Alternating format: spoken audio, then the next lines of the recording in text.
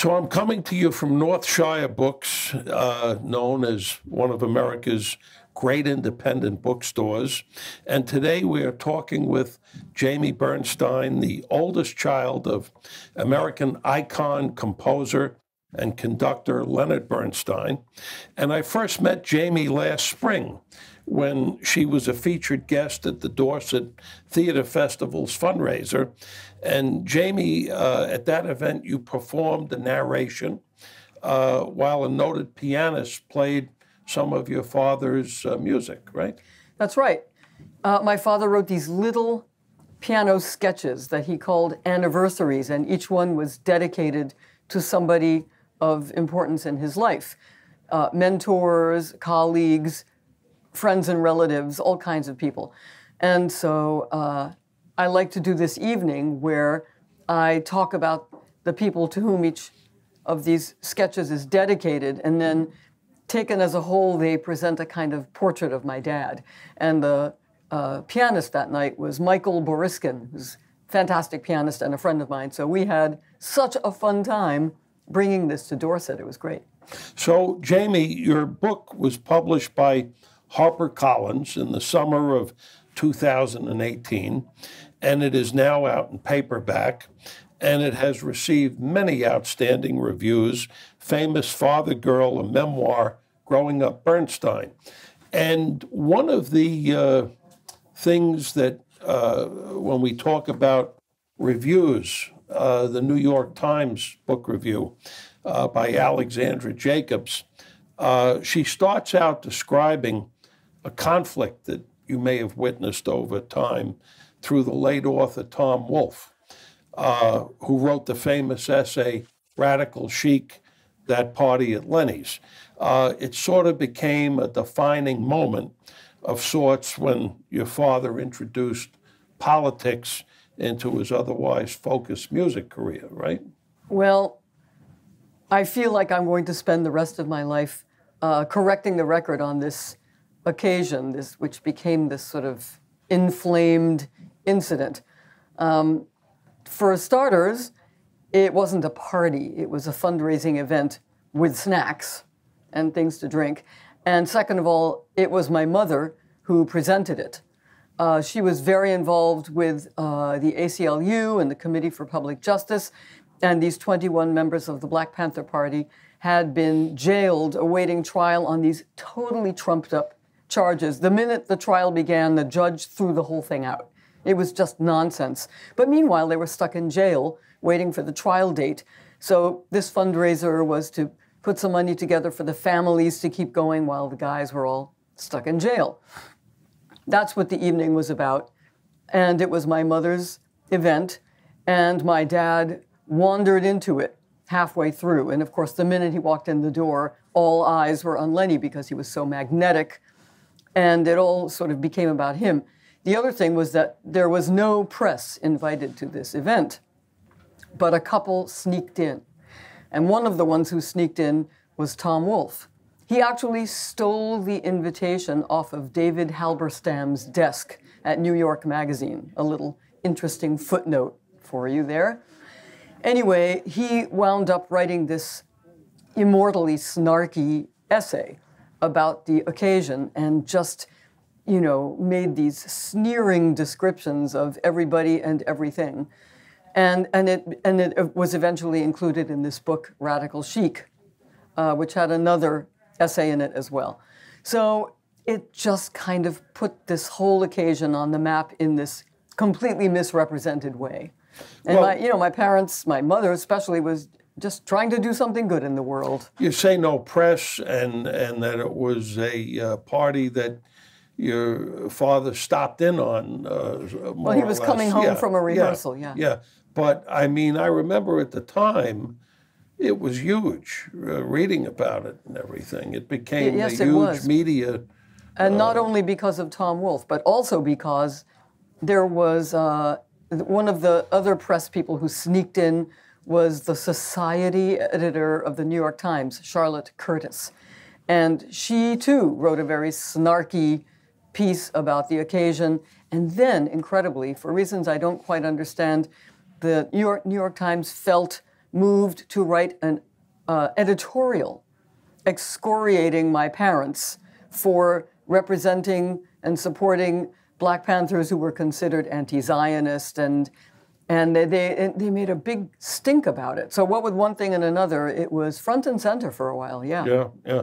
When I was growing up as a student in elementary and secondary school and college, Leonard Bernstein symbolized to me my connection, my relevance with the great historic composers that you would read about, but they seem so far away from, you know, the Middle Ages or the 1600s or 1700s that you'd read about and study. And as a youngster, to me, Leonard Bernstein was my connection, my relationship to classical music. Is this because you were watching the Young People's Concerts on television? That was certainly one of the shows that was an influence on me, the Young People's Concerts. And of course, the scores like West Side Story that your father wrote. And so that was an influence on me as a young person. Again, my connection to classical music. He had an ability to bring that. Yes, he did. He was a really gifted communicator. And he was really good on television. And it's just one of those weird things. Some people are just really good on TV. He's one of those people. I remember one night finding him a program of his on one channel, and flipping around, I found Emeril, the chef, on another channel. They couldn't be more different, Emeril and Leonard Bernstein. But I started toggling back and forth between the two channels because I realized they both had that exact same quality of seeming to jump right out of the screen and kind of grab you by the sleeve and say, listen to this. I'm excited about this and I have to share it with you. That was the thing that my father had. It's why he was such a good teacher. But as a composer, and in the classical realm, he wasn't pigeonholed or smug in his little element. He understood the importance of reaching out to appeal to a broad public. And I would say that even today, and he was competing too with rock and roll or country western, and even today a lot of in don't know how to go about that, you know. Well, the thing that happened back when he was composing in the mid-20th century, in order to be considered a so-called, you know, serious composer, you absolutely had to write in a 12-tone style, which meant you couldn't use any melodies and your music could not be in any key, and it had to be very sort of cerebral and kind of chilly and intellectual. And my father was perfectly able to write in that style if he felt like it, but he wouldn't give up writing a tune, for which we are now very grateful. But at the time, it meant that he was sacrificing his reputation as a serious composer during his lifetime. So actually, the choices that he made about what to compose were very daring and damaging to his overall reputation at the time. But of course, by now, we're all out of that 12-tone straitjacket, and today's composers feel that they can write in any style they want. So they look to Bernstein as their role model for being that kind of a composer. But as a composer and conductor, he built a constituency, so to speak, you know, which yes, again, so many composers and conductors don't do that today. They can't. Well, maybe they try. Some do. I guess, you know, I have to say that Leonard Bernstein came along at the right moment and was such an unusual combination of elements. It was a real, you know, alignment of the planets, and that's hard to replicate. You know, he was able to jump easily from one genre to the other. Broadway and symphonic music and jazz and choral music, and you know, he could write in so many different styles. Plus he was a conductor, plus he was a teacher, plus he was an activist, plus he was pretty easy on the eyes. And and it was great on TV. So this was a very big, unusual package, and that's hard to replicate, I guess. Now, for many years, he was the brand and face of the New York Philharmonic, of course. He was their conductor for many years, Yeah. and that was the period in which he was doing the young people's concerts on television. So in those years, Leonard Bernstein was ubiquitous, and that's why I named my book what I called it, because my second grade classmate, Lisa, used to tease me by calling me famous father girl, and because everybody saw him on TV. And again, for the New York Philharmonic, he broadened the base and interest level by what he did, by his presence Enormously, there, yes. you know. And in the young people's concerts, he would often use pop music for examples to explain whatever he was talking about. So, you know, when he was describing sonata form, he went to the piano and he played and sang "And I Love Her" by the Beatles. And all the kids in the audience were squealing and squirming with delight. And it was a really good way to keep their attention focused on what he was talking about. Well, for a lot of classical music, for young people, it wasn't frightening and intimidating, and it wasn't off limits. That's right. The way he never talked down to the kids. And he always brought them up a notch and told them stuff that might be over their heads, but in a way that they could relate to. Now, when he was the conductor at the Met, he saw the transition, when the legendary old Met on Broadway closed down and everything transitioned to Lincoln Center. Did he ever speak about that? Well, I mean, his focus was more on the other side of Lincoln Center where Philharmonic Hall was. But he did conduct at the Met a few times. He conducted Cavalleria Rusticana there, and he conducted Carmen there with Marilyn Horne. And so, yeah, he had some innings at the Met, but mainly he was at the Philharmonic. But that was a period where I think, I remember reading about it, a lot of people in classical music were you know, depressed that this grand old opera house was, you know, going by the boards, and things were moving up to Lincoln Center. Yeah, people hate change. So, you know. They hate change, and the old Met was beautiful. It was like a jewel. And the new Met was sort of, you know, glitzy and modern. And so, yeah, there were a lot of unhappy campers.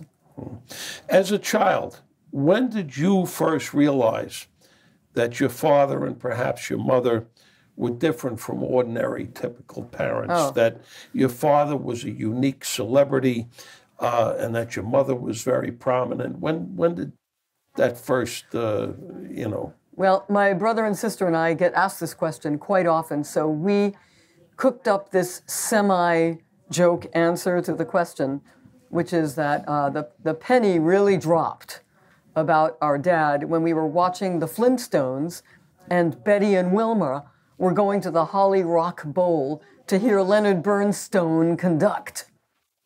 And we thought, wow, they mentioned him on the Flintstones. He must have really hit the big time. And it is true that this episode exists. But in point of fact, I think we were starting to figure it out once our dad was on television. Because, you know, back in those days, television was everything. And if a person was on TV, they were important. So I think, you know, certainly by second grade, when I was being teased and called famous father girl, that penny was dropping, that my dad was unusual and that made me different. And I write about this in the book because it made me uncomfortable. I wanted to be like everybody else. I wanted to be normal. What I really wanted was to be just like the kids on Leave It to Beaver, the kids on TV who lived in the suburbs and rode their bikes around the block. And that's what I thought real life was. And I was a little regretful that my life in New York City was so not what life was like on television.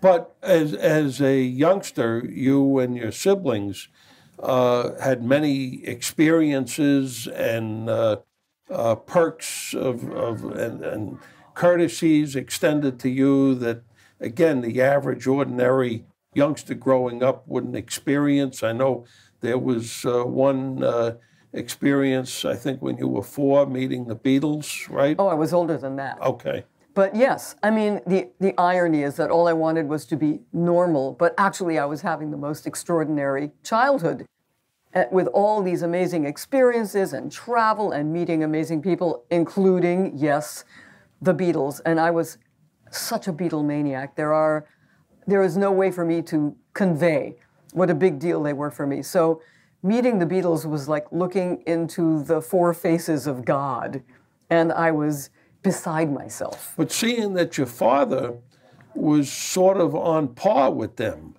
from his element of music and the Beatles with rock and roll, that your father was on an equal level with them. Well, not as far as I was concerned. The Beatles were up here.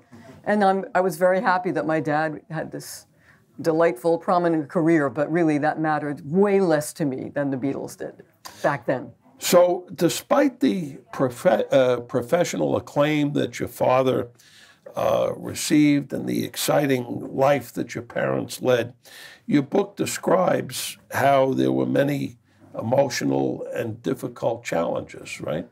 Right. So, I mean, there is no such thing as total happiness in human beings or in their families. Obviously, we all have ups and downs.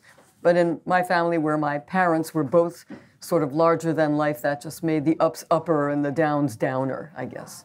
One impression I got from the book, gathered through the constant cigarette smoke, the regular late afternoon drinking, perhaps some upper pills, which it becomes more of a commentary about the culture of success-driven, fast-lane people in the 60s and 70s. It does. And well, I mean, you know, this was the way, not just people in the arts, but I think in general in the United States, there was this very high level of smoking and drinking everywhere. It's just what people did. And sleeping pills and then uppers also became highly available to one and all and created a lot of problems. For my father, it was a problem because he was a genuine insomniac. He had a motor he could not shut off. So sometimes he really had to rely on sleeping pills. But then what if he had a 10 a.m. rehearsal? Then he had to take the upper to pull himself out of the, you know, that stupor from the sleeping pill. And so as he got older, he ping-ponged back and forth more and more between those two kinds of medications. And when you get older, your body is less adept at metabolizing all those drugs. And so I think it really interfered with his health. Well, going back to that period in the 50s, 60s, 70s, you didn't have the negativity on using these things either back then. Well, exactly. It was accepted culturally. That's right. So it's what everybody did. Everybody smoked. Nobody thought about the hazards. And if they did think about the hazards, they didn't think about it for very long. And I talk a lot in the book about smoking. And in the beginning, I just describe a lot about how there was always that smell in the air and how awful it was when my parents would light up in the car because, you know, they would very grandly crack the window open about an inch, and that didn't hardly help at all. So it was around all the time. We had ashtrays on every flat surface in the house. But then as the book progresses, further along in the story, you come to find out that first my mother and then my father both died of lung cancer. So the smoking element turns out to be totally germane to the story. And they died relatively young, too. I mean, your mother died in her 50s, I believe, She was only right? 56, very young. And your father died at 72, I believe, right? I mean, you know... They probably both had a lot to do yet in terms of their life, right? Of course they did, yeah. You know, so... I wish we'd had them around a whole lot longer. Oh, I mean, it was kind of a premature death for both of them. Yes, it was. So, you capture this great worldly man in the book, this universally recognized person, but yet he was a very basic human being at home, right? I mean, he was. I mean, you know, people who experienced Leonard Bernstein visually as a conductor primarily always saw him in white tie and tails or a suit, and so he might have seemed very formal and kind of maybe stiff or something. And in real life, he couldn't have been more different. He was very relaxed, very earthy, and hilarious. And he loved jokes, and he loved movies and pop music, and you know, he was really a person in the world, and he really loved his kids. We never felt unwelcome in his presence, and he loved nothing more than to just get on the floor and play with us, or you know, take us to an amusement park, or you know, stuff like that. He was, in that way, he was a wonderful, very warm, hugging, loving dad. You never felt that you were competing for his time with all of these people that wanted a piece of him or a part of him? Yes, of course we had to compete with all those other demands, and he was on the road a lot. But when he came home, he was so there for us when he was there that made up a lot for the fact that he was absent the rest of the time. And he did apparently keep crazy odd hours, right? I mean, working till as I mentioned, 4 in the morning. He was a total insomniac. You know, so actually, his best hours for getting work done were between like about 2 and 5 a.m. when the rest of the world was asleep and the phone finally stopped ringing and people weren't bothering him and he could finally concentrate and write some notes down. But isn't that true of a lot of successful creative people who were driven to finish a project or see something through? I'm sure it is true. Yeah. I mean, there are a lot of night owls in this world, and I'm thinking that it might be a genetically inherited characteristic because both my kids are night owls and really hate when they have to get up early. It really hurts them to have to do that. Now, you deal in the book with your father's gay proclivities and his affairs and how it affected your mother and your siblings and you, Yes. Well, this is in the middle of the book, around the time that I started to realize that my father had this sort of double identity. And I was in college when I began to understand that this was happening. And it made life very complicated. And it was not easy to talk about these things back in those days. In the year when my parents separated and my father went off to live with a man, we didn't have the vocabulary to talk about such things too well back in the 70s. Now we do. These circumstances are still challenging for everyone concerned, but it's something that is acknowledged and happens quite often, and people talk about it. Back then, it was so hard to talk about, and for my mother especially, and she was such an intensely private person, and so for her it was very hard to contend with this situation and find the words to talk about. And I actually think that's one of the reasons that I felt compelled to write this book, so that I could now finally find the words to talk about, to express what it was that we were all going through back then at a time when we couldn't express any of it. You tell a story in the book about your brother studying at Harvard, which was imposed on him somewhat by your father, well, right? All three of us, I would say. Okay. And then graduating, and then your brother damaging his diploma on the front door? Well, my brother's time at Harvard was even more fraught than mine was. And he dropped out for a while, and then our mother died, and then he finally went back and finished. So the whole process of going through those Harvard years was a real ordeal for him. So when he finally graduated, he had a graduation party up at our house in Connecticut, and he stuck his diploma to the front door of the house with a kitchen knife. And that just said it all. So once again, it wasn't all glamour and glory, the Bernstein household. There were emotional issues. There were hard times that, Sure. in terms of you and your siblings being raised. Right. I mean, the one good part was that my brother and sister and I remained so close. And we really helped each other get through those tough patches by being so connected one to the other. It helped all three of us. It really helped me when I had a brother who was so close in age to me. We kind of grew up together. And then later our little sister came along, and then she was grateful to have these older siblings to help her through and keep her company. You know, when we lost our mother, our sister was only 16 when our mother died. That's a terrible age to lose your mother. So Alexander and I did everything we could to stay as close to Nina as we could. And I think that really bonded us for life.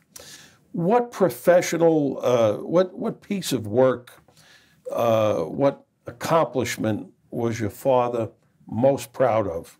The way where he found the greatest fulfillment? You know, at the end of his life, he talked about that, and he really felt that his biggest contribution was as a teacher. But he wanted to be remembered as a composer. So it was a little of both, I would say. And was there one piece of work that he really felt proud of, especially? You mean a composition of his? Yeah. Well, you know, he was often asked, you know, what's your favorite piece that you wrote? And he said, oh, but they're like my children and I can't pick favorites, you know. But I think if you really pressed him on the point, maybe he would talk about his theater work, Mass, because he put so much of himself in Mass. It's almost like a self-portrait. And it really, he made himself so vulnerable in that piece. So I think there's really more of him in that one, in Mass, than there is in anything else he wrote. So maybe he has a particularly close relationship to that piece. Which of the great composers did he admire the most? Oh, well, I mean, he had a real live mentor in his life, and that was Aaron Copland. They were really close friends as well as colleagues. So that was a very important composer in my father's life. But he also super admired, well, in the 20th century, Stravinsky, Shostakovich. He loved Benjamin Britten. And his friend Lucas Foss was a composer he really admired too.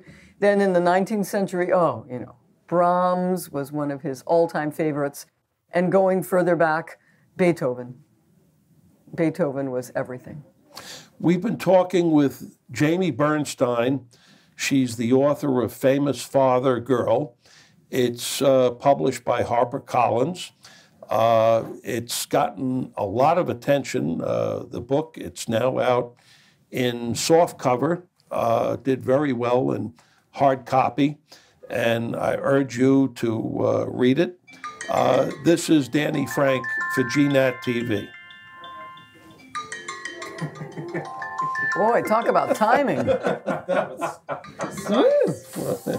That's pretty good.